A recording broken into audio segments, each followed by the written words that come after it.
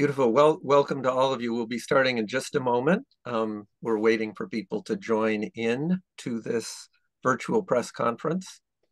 So we will be with you all in a moment. You're seeing me, John Cavanagh, from the Institute for Policy Studies, Alejandro Artiga-Purcell from San Jose State University, and Angela Sanbrano, a lawyer, one of the founding members of CISPES. And we'll be with you just in a moment. It's great to have so many of you joining in.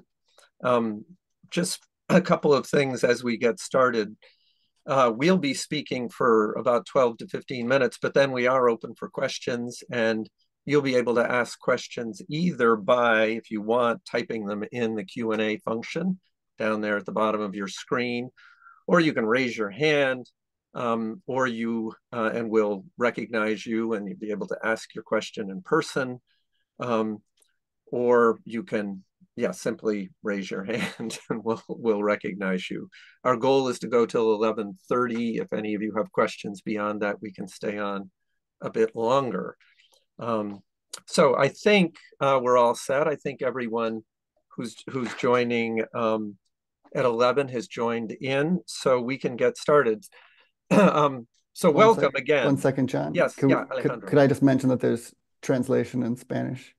Of course, yeah. Well, just starting right in, there is translation in Spanish. But I'll say it in Spanish, just Yeah. in case for the... Que hay traducción en español, hay que presionar el globo para accesar el cuarto de español.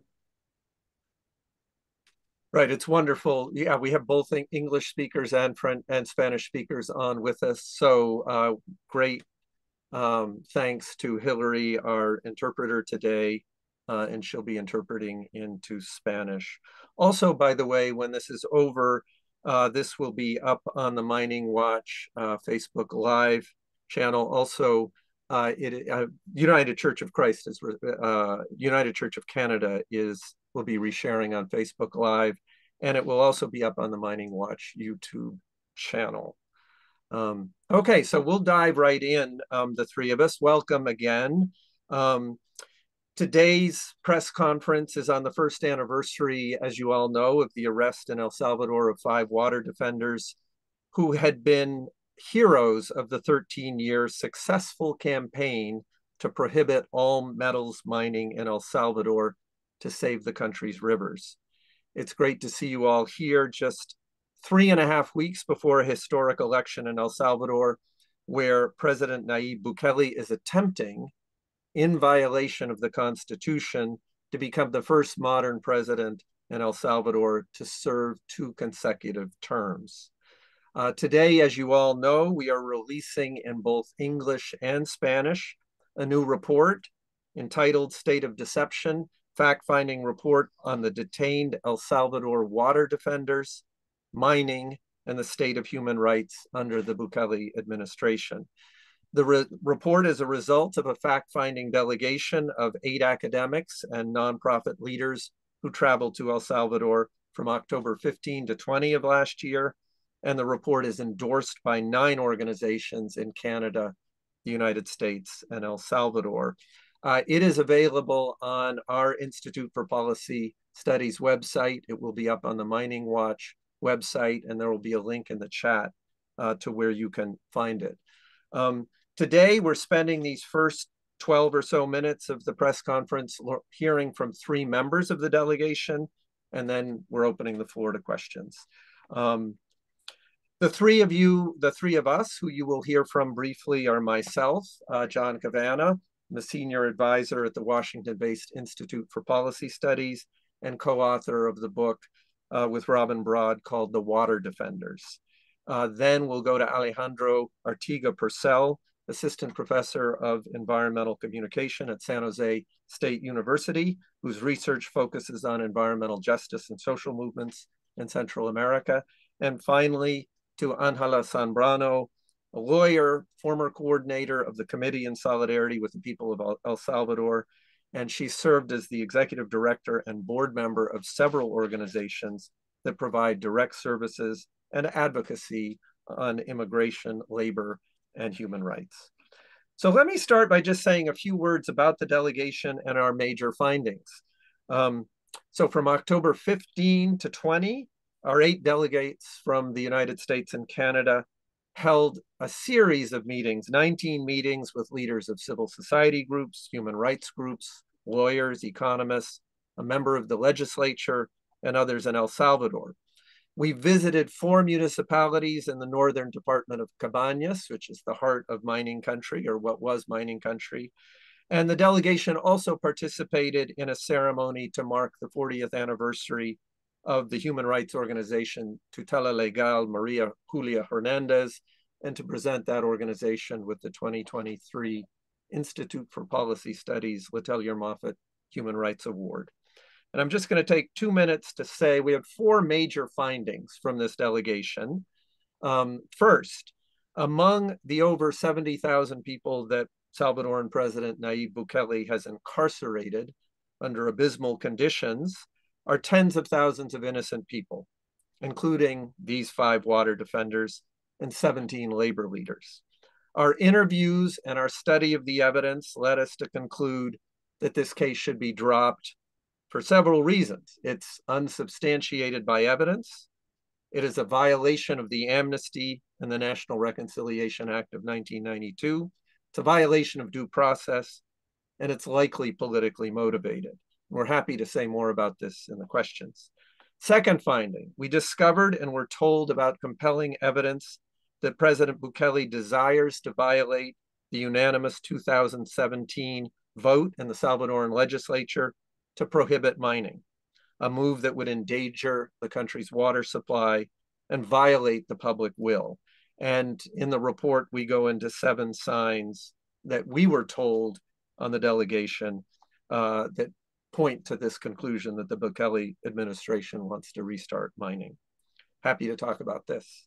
Third finding, President Bukele has taken a series of steps to reduce the independence of the judiciary, to violate basic human rights, and to suspend civil liberties and the rule of law, all in the name of protecting the population from violence caused by gangs. He's starving city governments of finances while expanding the military, and he's diverting millions of dollars borrowed from abroad for his cronies. And Alejandro will touch more on this. And finally, fourth, we end the report with recommendations that Angela will speak to in a moment. So at this point, I turn over the microphone to delegation member, San Jose State University professor, Alejandro Artiga-Purcell. Thank you, John. Excuse me. Thank you, John. And thank you all for being here. I'll try and go slow for the interpretation. It's nice to have so many people join us as we mark the 1-year anniversary of the arrest of the 5 Salvadoran water defenders. As our fact-finding delegation met with the various groups that John mentioned, to better understand kind of the strange and tragic circumstances surrounding this particular case of the detention of the 5 water defenders, we learned that any explanation of why these environmentalists and community leaders were arrested must be placed in the broader social and political context of El Salvador, and specifically the context of the current state of exception that has remained in effect since March of 2022. Now, 3 points stood out to us in our interviews and with these various groups. First, we learned that the Salvadoran state's abuse of power runs far deeper than the criminalization of environmentalists. It includes financial corruption, a lack of political transparency, and the intimidation of political opponents, labor leaders, journalists, and non-governmental organizations. So the arrest of the 5 water defenders, who, as John mentioned, were key figures in one of the most successful social movements, not just in El Salvador, but in all of Latin America. Their arrest sends a very clear message of intimidation to Salvadoran civil society. The message being that anyone who stands up for human rights risks becoming a target of criminalization under this state of exception. A second point is that the violation of due process for these 5 water defenders mirrors a much broader trend of the violation of human rights of the more than 70,000 people who have been arrested in El Salvador since the state of exception, often arbitrarily, who have been jailed without due process and subjected to really appalling prison conditions that we found out included inadequate access to food, water, and healthcare, limited communication with defense counsel and family members, and even subjection to torture, communal punishment, and death. So these horrors really reverberate beyond any one individual or individual case. The targeting of the poor, the systematic targeting of the poor, of young ones, of those with tattoos, those living under gang-controlled territories, and even those who have been extorted by the gangs, has left many Salvadoran families with the debilitating costs of losing a breadwinner, while also having to pay for the legal fees to get their person out of prison, and also to pay for the meal plan so that person can survive and eat in prison. These economic stressors, of course, are compounded by the psychological stressors of not being able to communicate or know where the loved one is.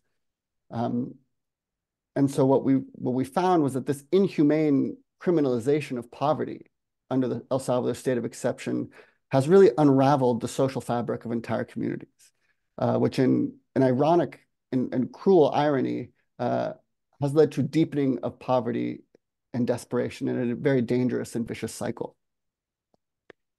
And lastly, almost everyone that we spoke to in this delegation noted a general and pervasive sense of fear of living under the state of exception. And it was noted that this fear is specifically of growing authoritarianism in El Salvador. And it seemed to us to be a paralyzing fear, a fear that really threatens to undermine Salvadoran civil society's long tradition of fighting for human rights.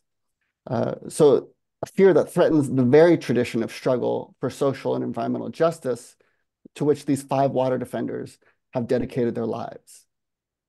So the underlying message that we received was that for Salvadorans to stop living in fear, it is imperative that this struggle to defend human rights of the Santa Marta 5, of the 5 water defenders, and also of all Salvadorans is absolutely vital that it continue on. Thank you. Thanks so much, Alejandro. And before I turn to Angela Sanbrano, just a reminder that you can type questions into the Q&A box, or you will be able to simply raise your hand, the raise hand function, and we will recognize you and you can ask your question. Finally, Angela. Yes, thank you, John and Alejandro, and thank you for joining this press conference. The delegation was extremely alarmed amidst the human rights violations, the movement towards authoritarian government, the corruption and lack of transparency of the Bukele government, that neither the US or the Canadian government or European Union governments are currently speaking up publicly for shift towards democracy.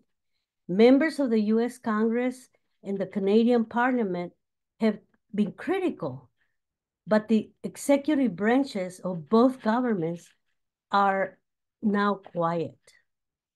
Inexplicably, in the summer of 2023, the Biden administration has shifted gears from 2 years ago when it spoke out clearly about Bukele's moves to restrict democracy.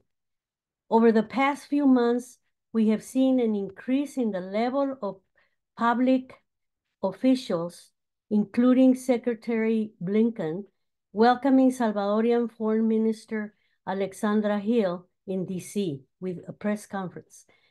What message does this send just a few weeks ahead of an election in which Bukele is running in violation of the Constitution of El Salvador?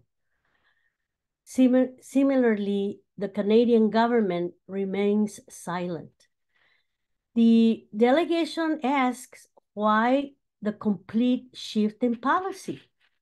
So given this, our recommendations are to the government, to the Salvadorian government, based on the principles of respect for the rule of law, due process, democracy, and human rights, we urge you to drop the charges against the Santa Marta Five, withdraw the state of emergency, reestablish suspended rights, restore the independence of the different branches of the state, including the executive, legislative, and judiciary, and maintain the prohibition on metallic mining.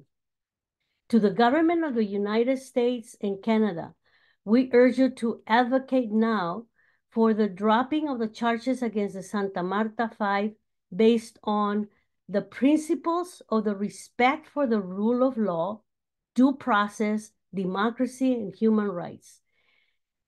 And the amnesty in the 1992 peace agreements and national reconciliation law adopted 1 week after the historic peace agreements, in which it's still in full force to this day.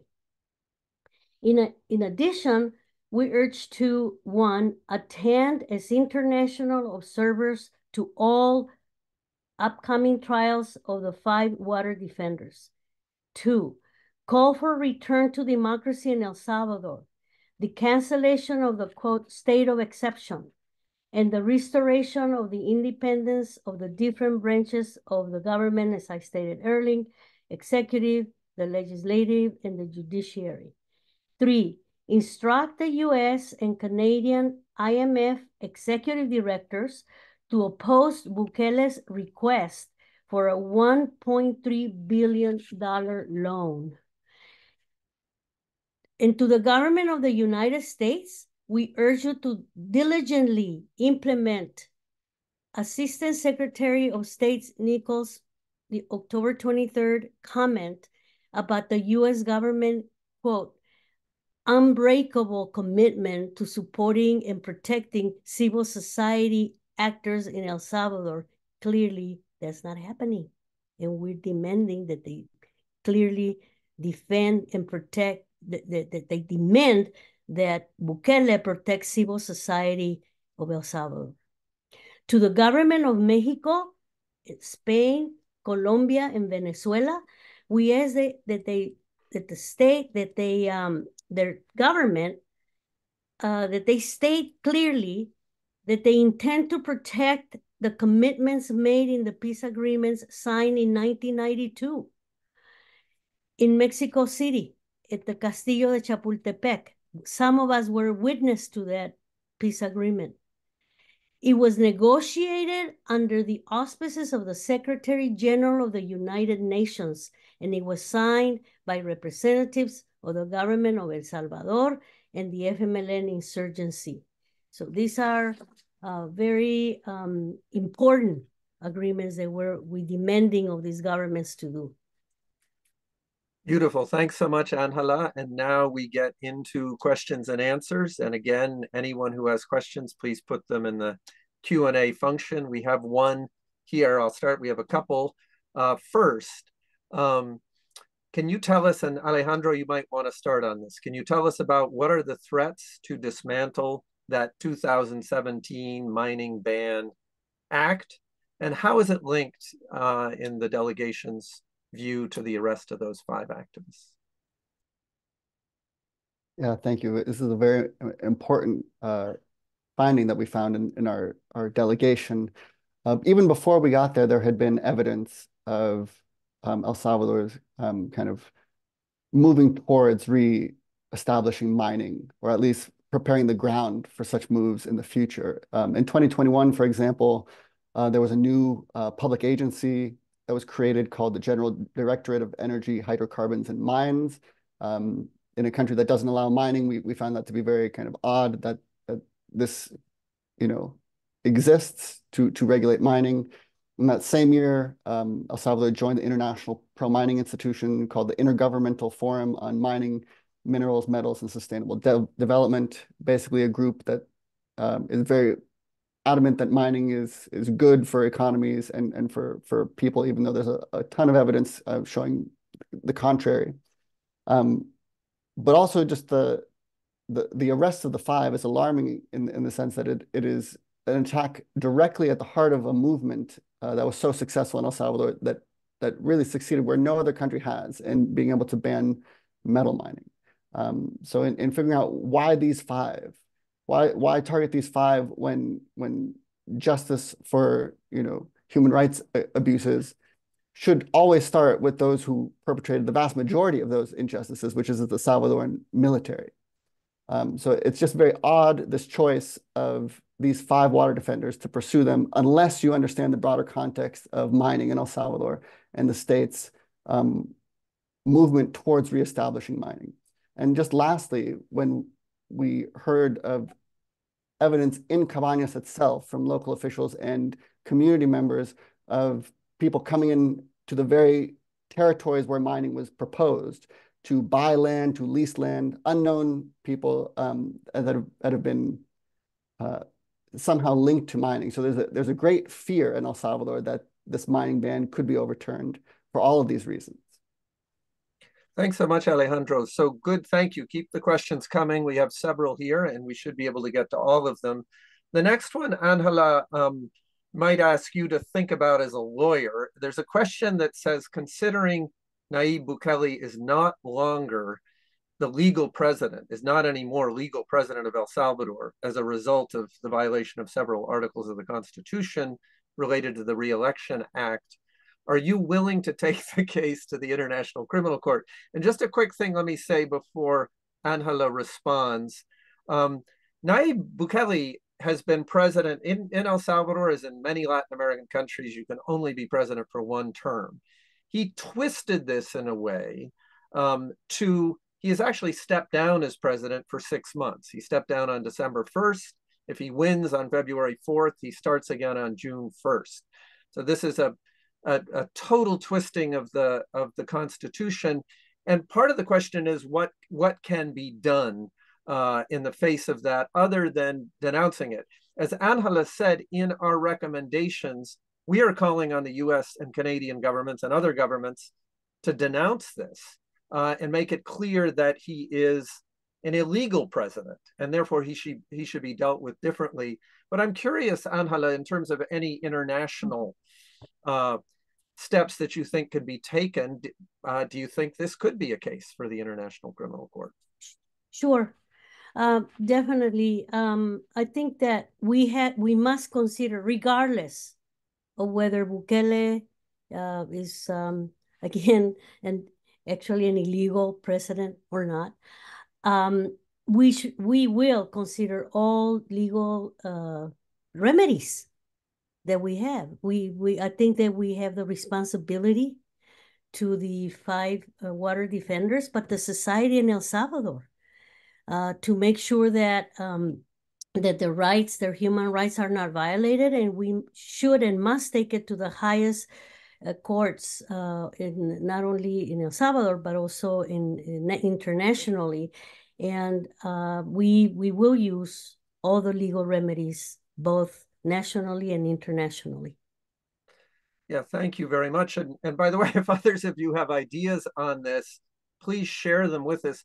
Obviously, the report, by the way, the delegation was co-sponsored by the Share Foundation and the Institute for Policy Studies, but there are 7 other groups that have co-endorsed it. If others of you have ideas, please do get back to Viviana at Mining Watch, Val at Mining Watch, the folks who contacted you about the press event. We are open to any and all. A group of us meet once a week to consider new steps that could be taken.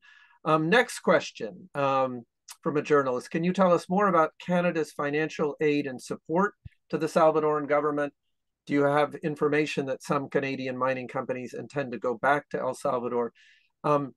I don't. So aid to El Salvador comes in many forms. The biggest aid givers are the United States, the European Union, Germany, Spain. Canada does give some support, and Canada, a key thing for Canada and the United States right now is that the Bukele government for several years has been trying to negotiate a loan from the International Monetary Fund, a huge one, 1.3 billion US dollars.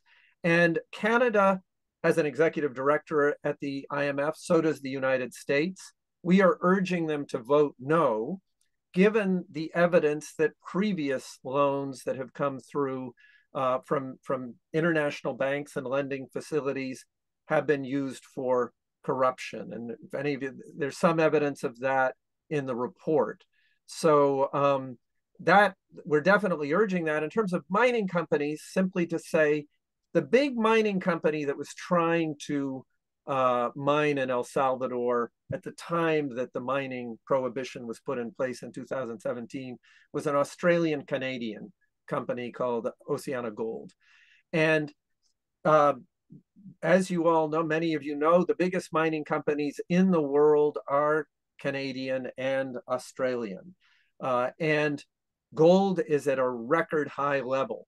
No mining company has indicated any public interest in coming back in because there's a mining prohibition. What is going on behind the scenes, obviously, is it was found in 2015, 16, 17, that there's a great deal of gold in El Salvador. El Salvador is part of a band of gold that starts in Mexico and goes through the mountains of Central America. The mining companies know this. So if Bukele were to overturn that ban, there would be a flood of interest. I don't know, Alejandro, if you have anything to add to that.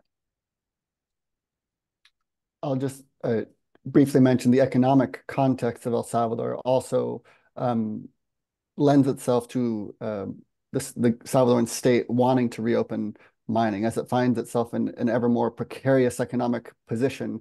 Whether or not mining will actually aid the Salvadoran public, we know that often it does not. At least the rhetoric of being able to say, look, we've attracted foreign direct investment to the country would greatly aid the image of Bukele and his governing of the economic situation in El Salvador. So that adds another layer to explaining why these 5 water defenders have been targeted. Really, as to set an example of the willingness, the brazen willingness to go after some of El Salvador's most celebrated social movement activists. It's quite alarming. Great. And we have one more question. I think we probably have time for 2. If anyone else has one, please do put it in either the chat or the Q&A. But one from Mining Journal. This gets to the first question, but I'm curious if we have anything we want to add here. We mentioned in the report that we initially set out to investigate the circumstances around the arrest of the 5, the Santa Marta 5. And as we did it, we quickly realized the broader link with the government's intention to overturn the mining ban. Could you elaborate how you came to that conclusion? Now, Alejandro has given some of the evidence in the first answer, but I think, just one thing I would add to it is that it was very interesting as all of us have traveled to El Salvador. We've been to the north of the country year in and year out. And it was over a year ago that we began to get reports of people coming into the heart of mining country. It's the municipality of San Isidro. This is where there was a mine right after World War II, very lucrative mine, gold mine. People were coming in, some from Peru, people from outside of the area, and they were talking about leasing land or buying land.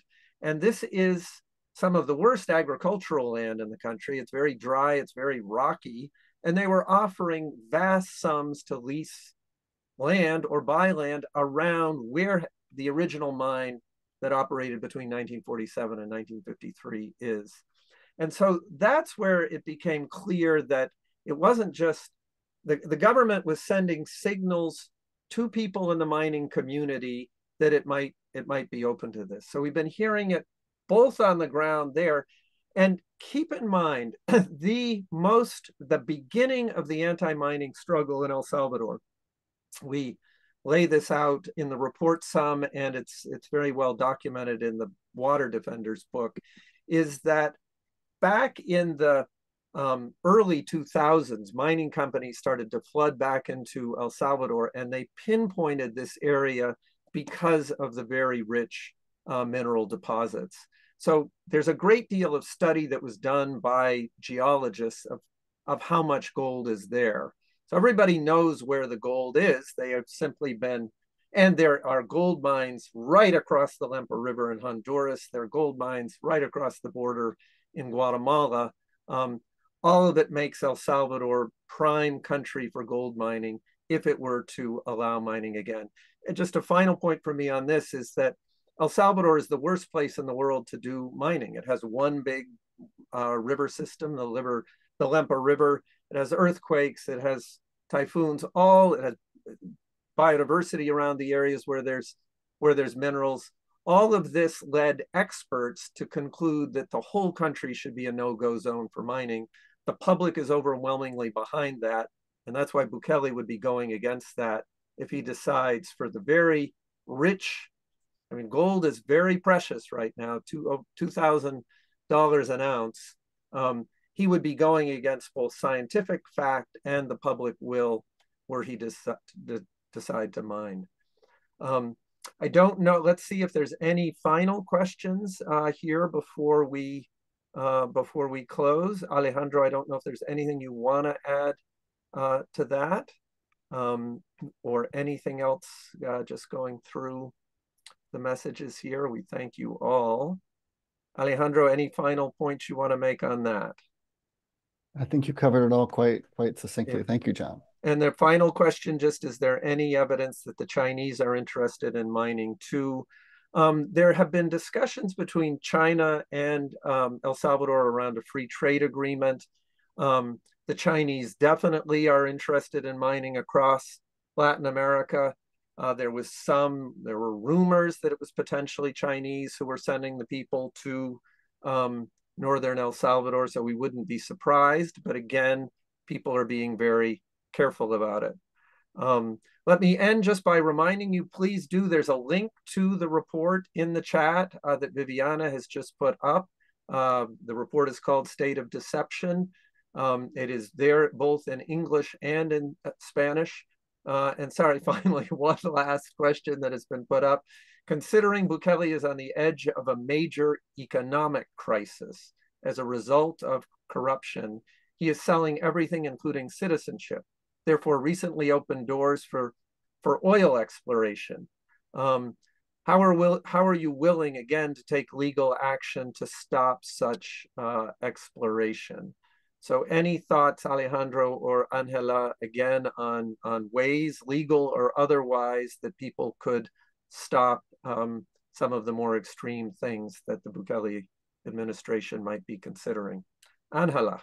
Yeah, well, I think that one of the things that we must do is to make sure that the law against mining is not reversed, or he's not allowing mining companies to come in and explore. That's the first thing. I think that stopping that and making sure that the mining law that is in existence is not taken away by political movidas, we call it. And so I think that that's the first thing, because if he's able to basically eliminate the law that exists right now, then it's open field. So that's really important that we focus on that and use all the tools, all the legal tools that we have, both nationally and internationally. I think we need to prepare for that. I just also wanted to note that the arrests of the 5 water defenders are also in violation of the National Reconciliation Law that was passed. In 5 days. We will be commemorating the passing of the peace agreements and the National Reconciliation Law. I mean, that civil war cost the people of El Salvador. It was a 12-year war. Over 75,000 people died. 8,000 people disappeared. 1 million people left as refugees. And so it's like it cost a lot of blood, a lot of suffering for Bukele to come back and basically do away with those agreements. It's unconstitutional, and it's unfair. Thanks so much. And thanks as we close up here to both Alejandro, Angela, also to the other authors of this report, let me just mention Robin Broad, Pedro Cabezas, Bernie Hammond, Manuel Perez-Rocha, Heather White, Ross Wells, and Scott Wright. Also, for those of you listening, we are urging you all, thank you for paying attention to this. This is a year 2024 when there will be the most elections in the world, in the history of the world. It's just a lot of them, from the US to India to Mexico and beyond. We thank you for paying attention to this one. The Salvadoran one is off the radar screen of many because it's just assumed that Bukele will win. But it is critically important for all of the reasons we've stated here. His total disregard for civil liberties as he pursues the gangs has attracted attention among right-wing forces across the hemisphere and even in other parts of the world. Therefore, it's critical that attention be put on this election, be put on this report, and be put on El Salvador. And I'll simply say, for the groups involved, and the Canadian groups that co-endorsed include Mining Watch Canada, the United Church of Canada, and also the Public Service Alliance of Canada. All of us are committed to continuing this work. We're pushing hard for the dropping of the charges against the 5. We will continue to work until that happens. And when that happens, we will also continue to work on the broader set of issues that Alejandro and Angela laid out. And we will continue to put pressure on our governments. As Angela said, we feel it is outrageous right now that the Canadian and US governments are standing back and remaining silent in the face of the abuses that we've outlined in this report. And we will continue to pressure them to change those policies. So thank you all for being here. Continue to be involved. If as you're writing your pieces, you have further questions, just let Viviana and others who brought you onto this press conference know, and all of us would be happy to answer them. Thank you all. For the rest of you who've watched this, thanks so much, and please continue to be involved. Thank you.